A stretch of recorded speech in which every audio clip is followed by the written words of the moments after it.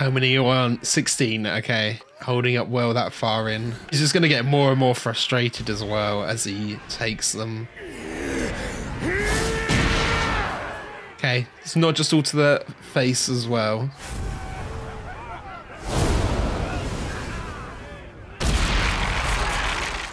Yeah, Thorfinn said he knows what to do, knows how to take them at least. Hey, at least they're all having fun. It just becomes embarrassing for this guy as well, doesn't it, though?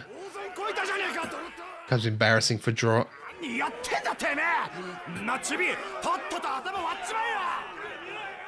Although he might get some respect. No resistance, yeah, he's rolling with the punches.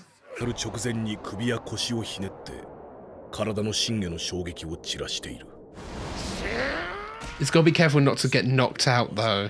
I guess because he's redirecting the hits, rolling with the punches, it is okay. Yeah, they are still doing plenty of damage.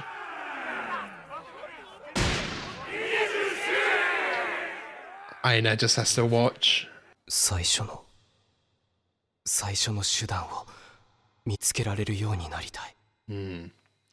Using your voice, fighting with your voice is the first method, right?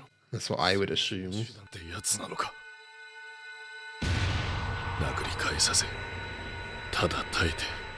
Just enduring, okay.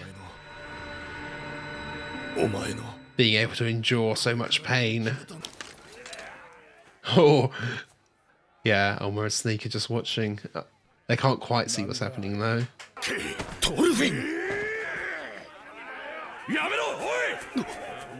Oh, don't interrupt. Yeah, he's asked for this.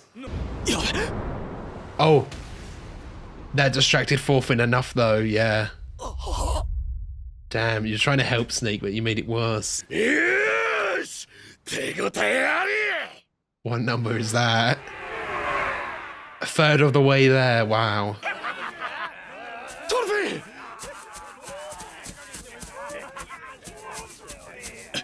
Omer's still staying behind though. Snake and Aina run in. You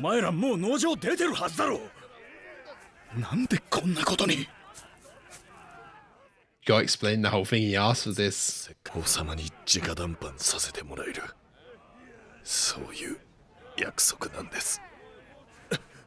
thing is, will they even keep that promise? I don't know.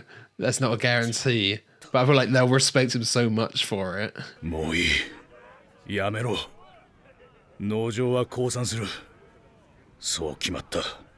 It's not even about that though, is it? I don't know. It's just him talking to Canute.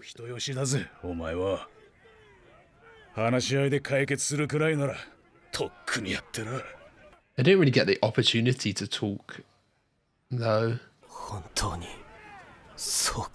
It's about saying the right things as well. Catil might not have said the right thing.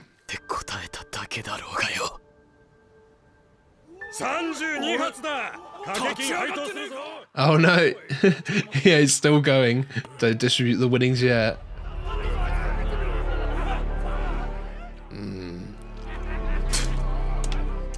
Oh!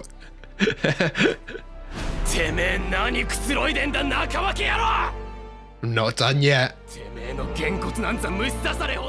Oh, the music! Yes!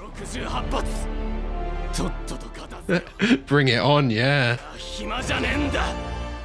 Oh, I love the voice. Wow.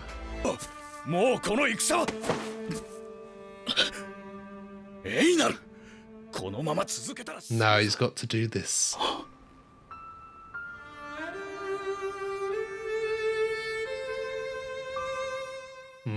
Bit of time passing. What are we on?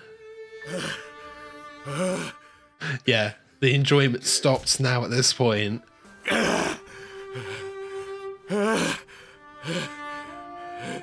He's still standing as well.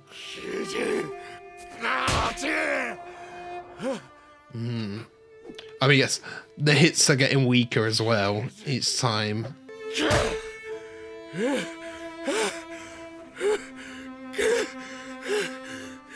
He sounds on the verge of tears.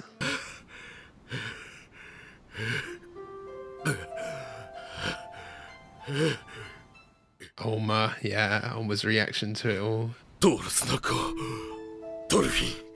He's earned the respect, definitely. Whoa. A true warrior, yeah. Oh, it's so swollen, yeah. Whoa, just got chills. He doesn't want to resort to violence, yeah.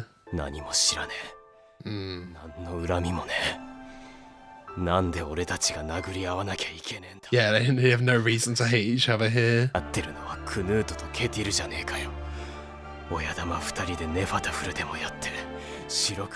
Yeah, exactly.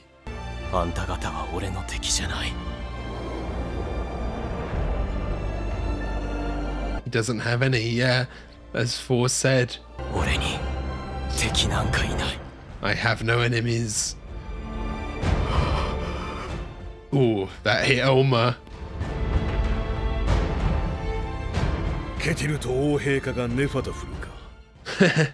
Maybe they will actually.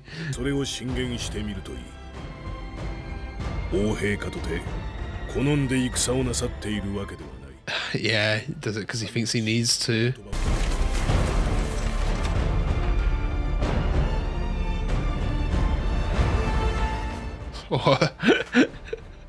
Just the music. Aida's coming as well. Yeah.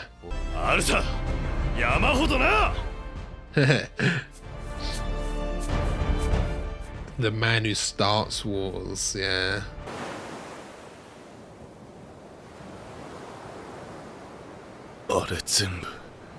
People he knows from the farm as well.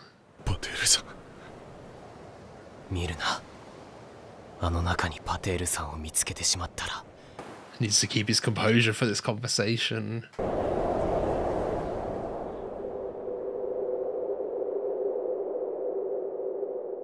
That scar, yeah, facing him with that scar. But it's also like, hey, you promised this guy a conversation with the king without my permission, you know? There was no guarantee of that. They're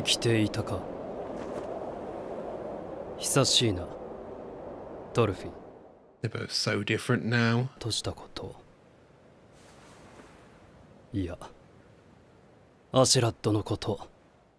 But he doesn't for anything personal that's happened to him, but maybe does for the wars he's starting.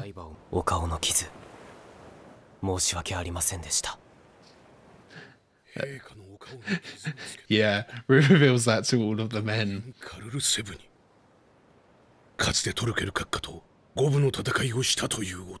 Oh, I don't think we've ever got his surname again. Calciphony. Yeah, everyone's shocked, even I know.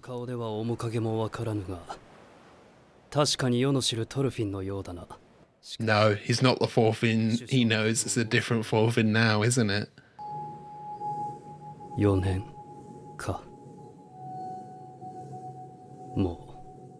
Oh, okay, there we go. That's how long it's been.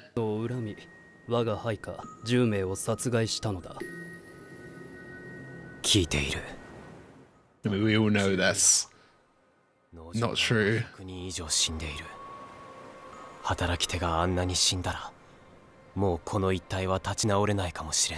Yeah, he'll need to bring in new men to use this land.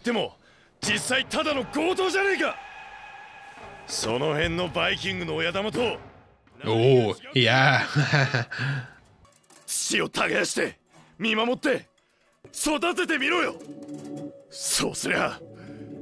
It's something Aina's already lost.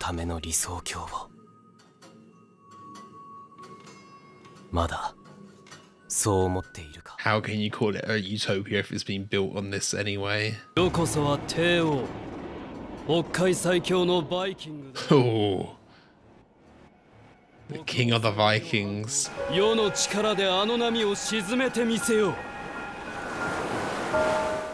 No, there's some things he can't control.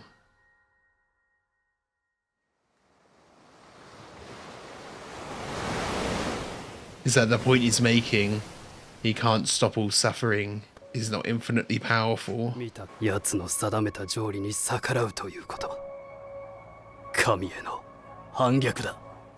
The king of rebellion is rebelling against God, okay. He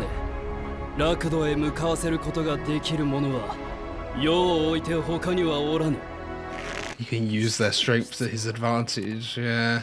The only one capable of doing it.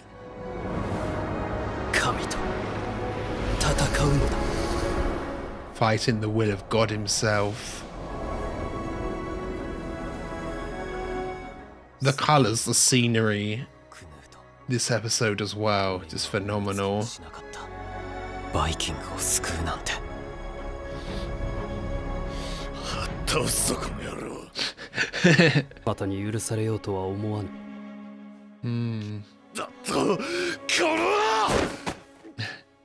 Yeah, you just get killed by the men. You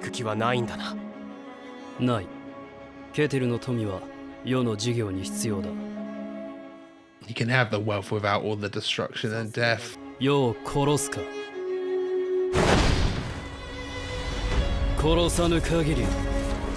When he opened his arm up, I thought it might have been both, like, giving him an opportunity to kill him.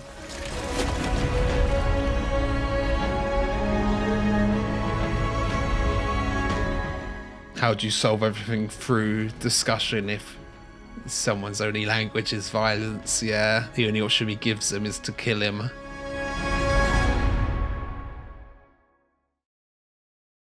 Wow. Okay, so that was Vinland Saga Season 2, Episode 22. What an episode. We had I Have No Enemies. What a great moment. You know, we start off, everyone's cheering and counting along. They're making their money, placing their bets. But once it gets, you know, past the 30s, we got that one big hit that happened because Thorfinn was distracted by Snake and Alma. And that really put him on his butt, knocked him over, but he got back up. And what a great moment, saying to the guy, forgetting the name again, Dolt, saying to Dolt, you know, hey, I'm still standing, don't cash out your bets now. And they keep going, and you get that bit of a time skip, and it's in, yeah, the 90s, no one's laughing anymore. They're all so serious, you know. They obviously didn't think he'd make it to this, but he did, partially because he knows how to take a punch. He knows how to roll with the punches. You know, the voiceover said, you know, he was like using his hips, controlling his body in a way to minimize the impact. Of course, just with Dolt's huge size and musculature, you're still gonna take a ton of damage from it, and you're gonna get one or two in there that you don't quite avoid perfectly. So Thorfinn was real beat up, you know. You see how swollen he is. He's unrecognizable, really. His nose and his lips and his eyes, everything's just swollen. He took a lot of the punches straight to the face as well, didn't he? And I feel like a huge part of this is the music. Again, I've praised the music here so much, but again, it just amplifies every moment. It turns it up to 11, doesn't it? The emotional impact of none of you are my enemies, we only met today, what reason do I have to hate you? You guys, you know, the specific person you are fighting in a war isn't someone you hate, it's the people causing the war. And this is something I've tried to articulate before as well in my videos on the zone of interest and some of my other, you know, war film reviews, about it being, you know, you're fighting on behalf of someone, you're fighting on behalf of a king. At least here, back then, the king was fighting alongside you. Nowadays, you're fighting on behalf of a leader who isn't even fighting themselves, and you can be fighting because of their lack of negotiation skills, their lack of people skills, you know, or fighting on behalf of complexes that they have, pettiness and insecurities. They're the people you're fighting on behalf for. You know, I said this before on Zone of Interest, and it's kind of relevant again because Rishi Sunak. I'm filming this will go out after the general election, but I'm filming this in June, so you know, he's said that there's going to be a mandatory service and national service, and it's not going to happen. He's just doing it for, you know, the news stories and to stay relevant. But it's, what do I have to fight for? Why would I fight on behalf of Rishi Sunak of all people, you know? Someone who's A, unelected, and B, he's not a man of the people, is he? The whole bloody, what have you given up, the Sky Cinema thing, you know? It's just who you fight on behalf of. And like majority of wars nowadays are not wars of like necessity or like protection. It's not like someone's invading the UK right now and that's why he's saying it. He's just saying it in general with the state of the world. Hopefully this doesn't get me assassinated, but like someone like Vladimir Putin, he just reads to me as someone who is deeply insecure. Everything he does is about masculinity and strongness, and you can see that. And like obviously his and the country's views on like LGBTQ people, it's this insecurity about his own masculinity. That's how I read him, really. The more you have to perform your masculinity, the more insecure it makes you look. And it's clearly leading from fear and from hatred rather than leading from kindness that Thorfinn would try to do if he was a leader, you know, if he was a king. And I do think there is some of what Canute says that is true as well. You know, it is not 100% black and white.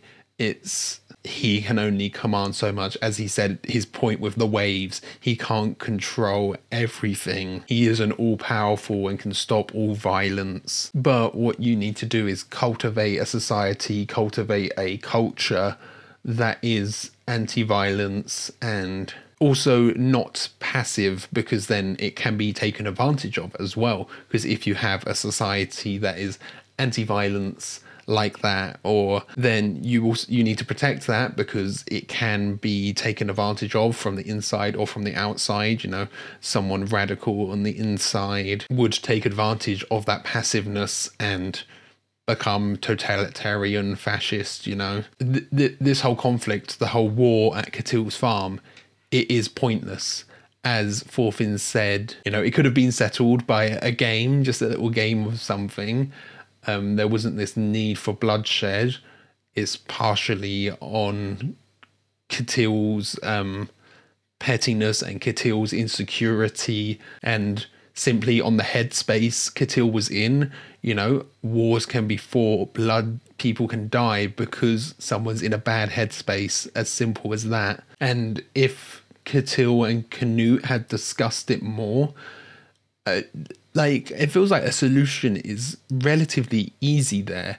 It's Catil is still in charge of the farm, but not all of the wealth that comes from the farm is distributed straight to him, which is like something I also believe in. You know, you should be taxed accordingly, you should contribute to society accordingly, as long as it's proportional. Catil could have stayed head of the farm, the resources there get pooled and then they get distributed out, and it seems like actually a relatively easy solution to what's happening here. But it's led to bloodshed. If they had just like negotiated more, there wasn't really any negotiation at all, was there?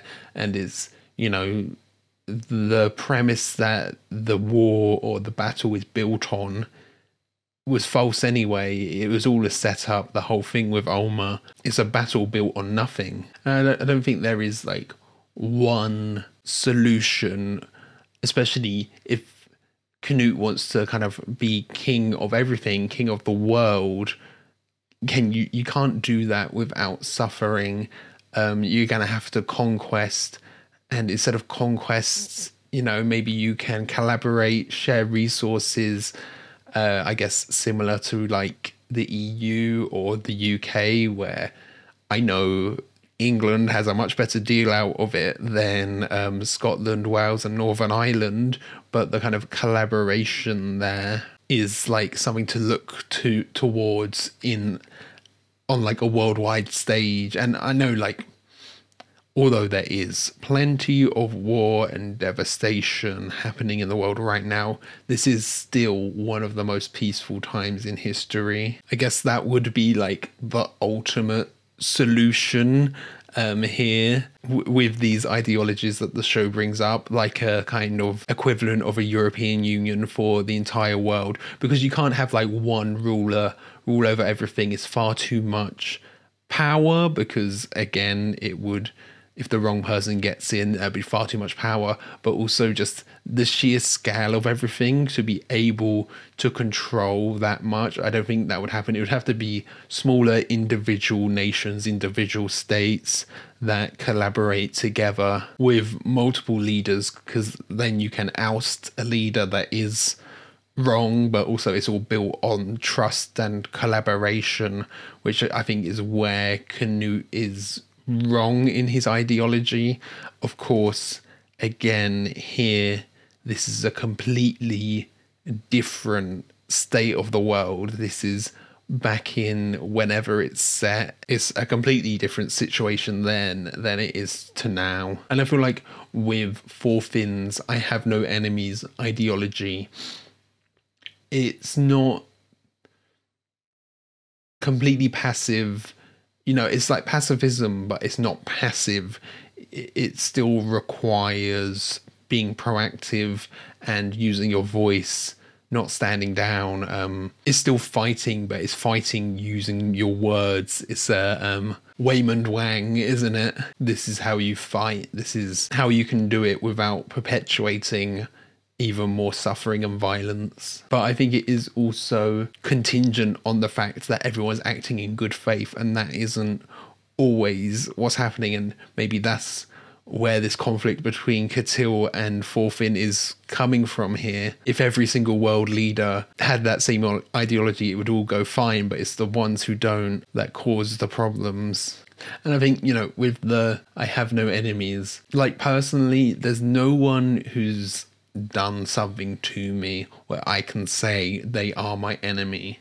But there is, through proxy, if someone does something to someone I love, then I have enemies through proxy through that, you know? I think there's very little someone could do to me personally that would make me hate them outright. But it's when you harm the people I love through homophobia, transphobia, racism, that's unacceptable. That's where I have enemies. I don't know how that applies with Thorfinn's ideology here, when they salted the land, when they destroyed his crops, and he was holding back Einar. Thorfinn was completely calm there, but he was still holding back Einar. So he did start fighting. He was maybe angry on behalf of Einar, but I don't know. He was also holding him back, trying to hold him back.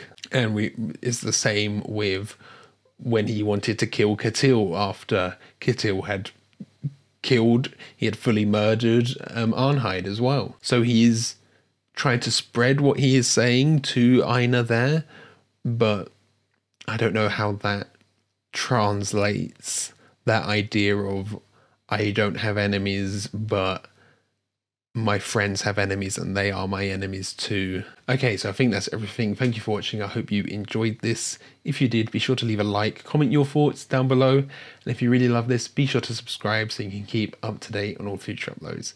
So yeah, thanks for watching. I'll catch you guys later.